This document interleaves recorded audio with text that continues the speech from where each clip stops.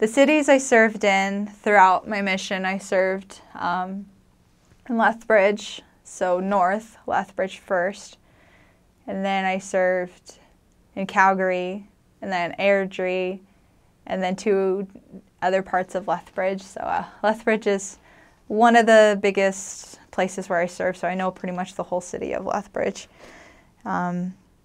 There's temples in my mission as well. There's the Calgary temple that actually came out, that was dedicated back in October 2012, so it's still kind of new.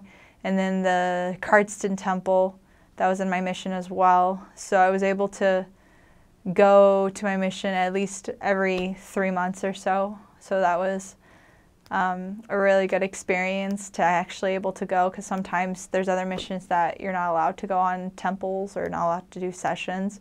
So I guess it was really nice as a missionary to experience that. And different, I guess, religious ways of how people see in Canada.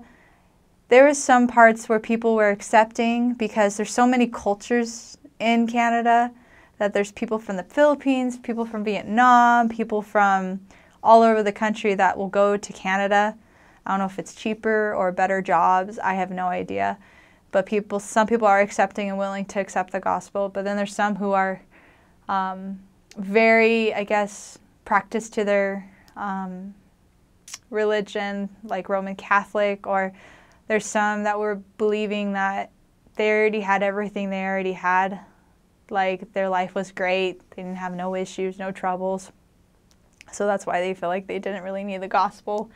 That was some parts of my mission, some parts of my area, and then other areas where people had struggled with smoking, really to give up that, or give up, I think, coffee as well, or tea. So I think those are the common answers that a lot of return missionaries say in other areas, but that's just what I remembered from my mission. So